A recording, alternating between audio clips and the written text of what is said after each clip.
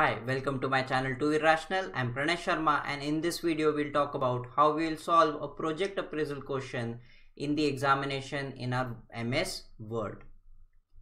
So I've taken a very simple question. So here a company is undertaking a new project. The project requires an investment of 5 million at the outset, followed by 3 million 3 months later. It is expected that the investment will provide an income over a 15-year period starting from the beginning of the third year. The net income from the project will be received continuously at the rate of 1.7 million per annum.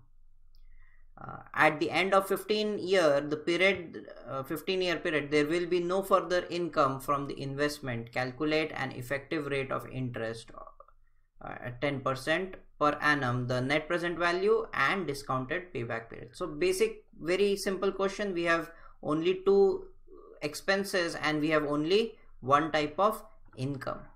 Okay. So for net present value, first we'll make our equations. So I have written them in two different ways, with and without using equation editor. So you can see without using equation editor also it is very simple, and with using equation editor also it is very simple. So when we have simple equations, then you can skip using equation editor because I think this would be easier to make.